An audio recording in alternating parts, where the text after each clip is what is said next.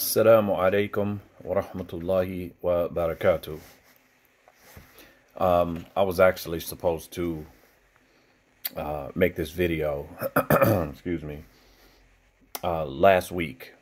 I had a short conversation with a few brothers on Facebook in reference to a 2-day short lecture that I attended at the local big masjid where I live.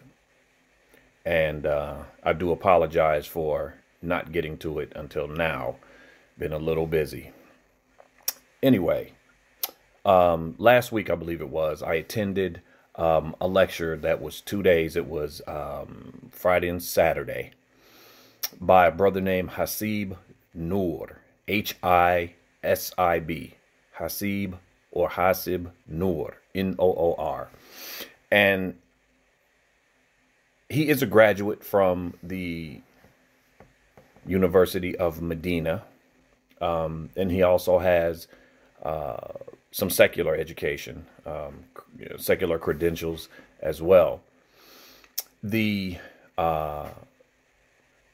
lecture series was in reference to the colonization of the Muslims and the last decade or the last 100 years.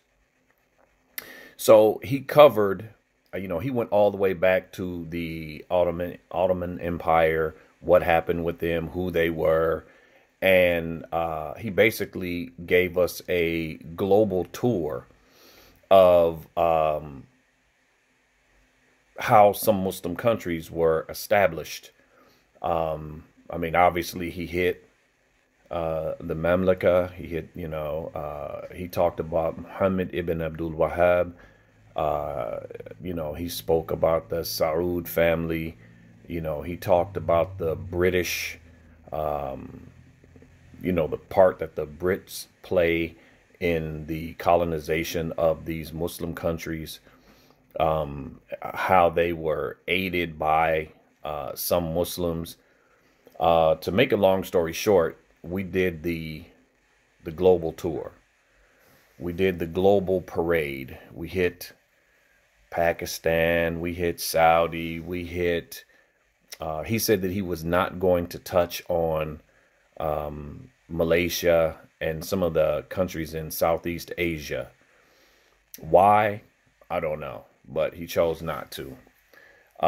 He hit Nigeria and talked about some of the issues. Again, we're talking 100-year time span he covered. That was the crux of the lecture, the 100 years. And, again, he talked about the colonization, how these countries were basically manipulated or how they were created and formed, who played what part in it. And it was very academically laid out. It was very thorough. It was a lot of good information that maybe, some people wouldn't have or may not have access to or may not have the time to go research. So in that aspect, it was nice. At the end of the lecture, day one, there was a Q&A session. And I asked this question.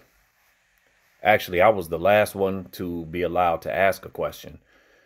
And my question was, okay, we took the normal global tour. When we look at these kinds of issues, we look at the major Muslim countries when we talk about these types of topics. Of course, we're going to hit Saudi. Of course, we're going to hit Pakistan. We're going to hit, maybe Afghanistan and, some of the other, primarily Muslim countries. My question to him was, what about the indigenous Muslims in America? It's great that we do the global tour and we know everyone else's history. We know what happened to them and who did it and how come and who, what, when, where, and why. But what about us? How are your feet in America? And you talk about colonization, but you do nothing on the indigenous Muslims here in America. And then I said to him, in specific, the African American Muslim community. I said, I would argue that the African American group as a demographic makes up a large chunk of what would be considered the indigenous population of Muslims here in America. Our colonization obviously began from the time that we got here, but can you speak on how we were colonized by immigrants? I'm not going to specify any group. How we were colonized mentally, financially, Islamically. Can you please, speak on that a little bit? Could you expound on that? And the room got quiet. And everyone just sort of looked around. And he looked at me and he said, that's not my specialty. I don't have much information on that. In my mind, I'm thinking, once again, we are left out.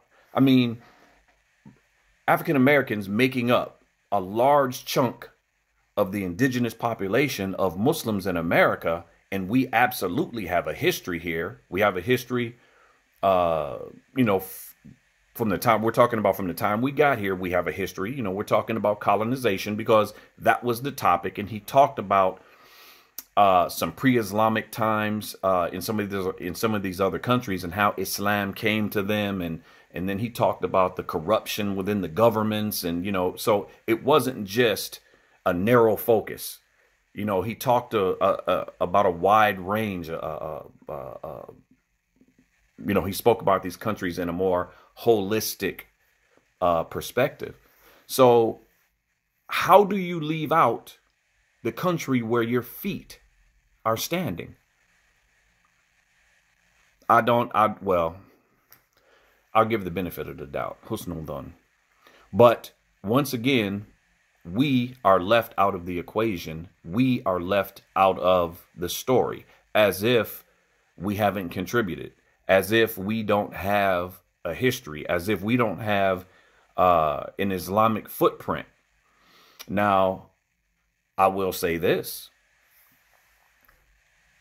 Because we have had identity issues within ourselves because of our history, our unique history, and what has happened to us, we tend to cling to and take on the persona of whatever group we attach ourselves to.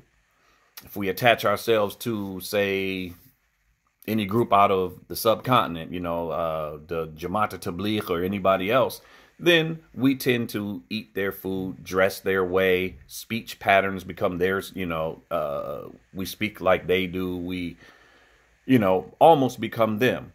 If you are a follower of the, Middle East, Saudi Arabia, Kuwait, anywhere in the Khalij, then you dress a certain way. Certain scholars that you take from, certain, foods you may begin to eat, because we have a lack of identity ourselves. These other immigrants are coming from their country. They're bringing their culture, their cultural norms, their food, their communal norms. They're bringing all that. But we as African Americans, having been stripped of a lot of that, when we become Muslim, we then attach ourselves to whatever group or area that we attach ourselves to, and then we become them instead of becoming us or remaining us or developing our own Islamic identity.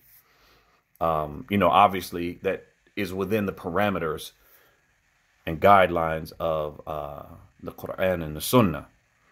But I was, a little bit saddened that we did an entire 2-day lecture and never once mentioned the indigenous Muslims here in America. We never talked about the colonization, the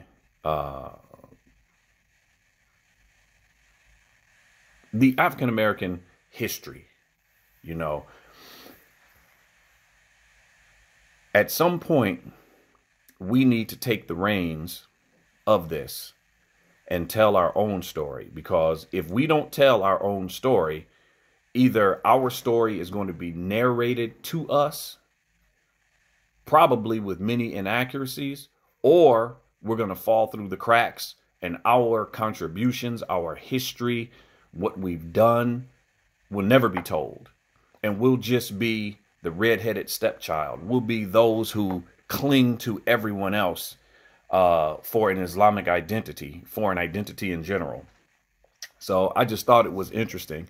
After the lecture, I was approached by several people who, I guess, were immigrants. Some said they were from Pakistan, and some from the leadership of the masjid. And they asked me, they said, well, if you know of anyone who can speak on the topic that you brought up, let us know, and we will take care of them. We'll fly them in. We'll, all of the amenities and we'll take care of them, because your question is a very important question. So I was pleased to see that the question was not brushed under the rug, and I was told, or not told, to be quiet. The question by the people seemed to be embraced. So I was pleasantly surprised with that. So any questions you may have, or comments, or what you think, if you agree or disagree, please put it in the comments below. Also, please subscribe. Pass this video on. Look at some of the brothers' lectures. Hasib Noor. Now, I will say this. I taped the entire session, and then at the end, he asked for it not to ever be shared. He said, don't even share it with your family members. He said, don't give it to anybody. He said it in general. But I sat in the front row with my camera trained on him. And I have it. And unfortunately, I have to honor what the brother said in not sharing it. It is what it is. But hopefully, that question sparked something in his brain that he'll come next time, or go to another location equipped with the information of the indigenous Muslim experience with Islam, with indoctrination, with colonization, how to decolonize. First, you have to recognize the colonization, and you have to recognize the group in order to decolonize. But I digress, and I'll leave that for another discussion. So with that, I will close. Assalamu alaikum wa rahmatullahi wa barakatuhu. Again, don't forget to like and subscribe and pass this video on. I would like to hear people's feedback in, do you think the question is a valid question?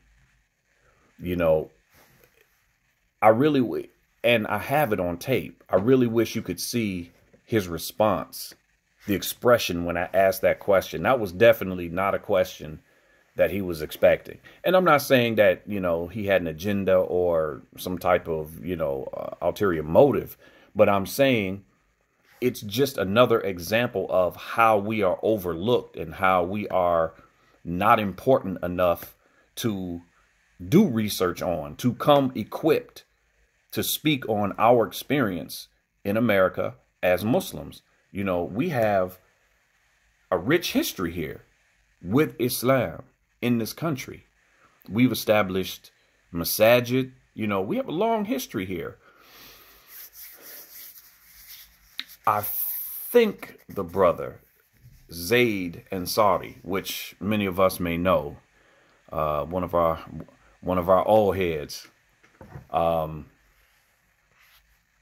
believe he's done some research in this field, you know. So if he comes across this video, you know, I would love for him to drop some gems on us in reference to this topic. But I do have my nose to the grindstone, looking for some qualified people, preferably academics, who can come and shed some light on this important topic. And I do have a couple people in mind. One of them I already contacted, but the brother's on, he was out of the country for a while, and he's otherwise locked down until December. So, but I'll see what I can do. I'll try to contact. If any of you have any ideas of who would be a good speaker for this topic, please let me know. Assalamu alaikum wa rahmatullahi wa barakatuh.